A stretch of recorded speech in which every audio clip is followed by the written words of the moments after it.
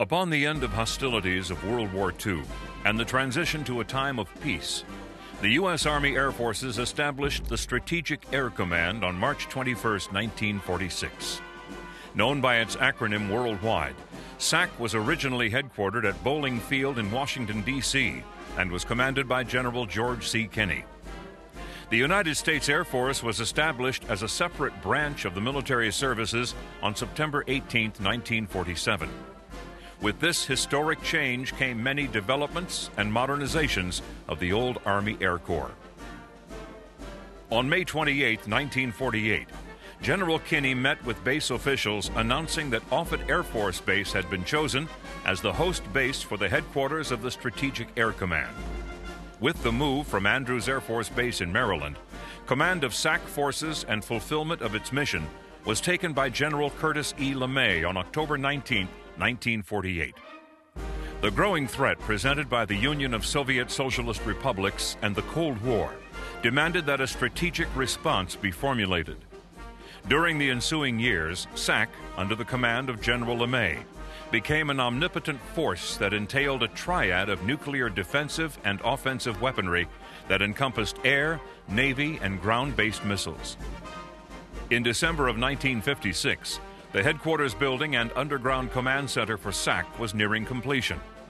Seeing the need for security of these sensitive areas, General LeMay tasked the 3902nd Air Police Squadron to select and develop a group of men who would be specially trained to provide security for the command center.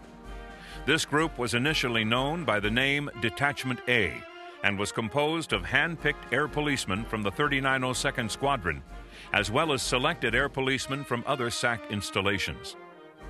In 1957, General LeMay, Brigadier General David Wade, Headquarters SAC Chief of Staff, and Major Herbert Meyer, commander of the 3902nd Air Police Squadron, successfully led a drive to select and procure a uniform for Detachment A, which was basic yet unique.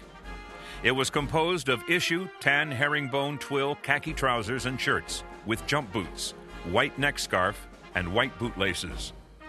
With this, the unit's personnel looked much like any other military group. The addition of the cross-draw 38 and holster, combined with the wearing of the blue beret with the SAC crest affixed, helped the unit achieve individuality, distinction, and an air of professionalism.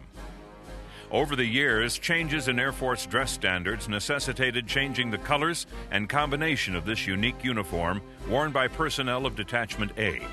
But the uniform and its accessories became known and respected around the world. The title SAC Elite Guard was selected in May of 1961, when the Guard was formally recognized and added to the unit manning document of the 3902nd Combat Defense Squadron. In addition to the security duties, these outstanding elite men were tasked with honor guard and ceremonial duties. Added to the complement of this distinguished unit, a silent drill team was established that traveled the width and breadth of the command, displaying their unique talents. Each guardsman was chosen for his professional demeanor, job knowledge, and marksmanship. This elite group has seen over 50 years of successful service in the security of SAC Stratcom headquarters.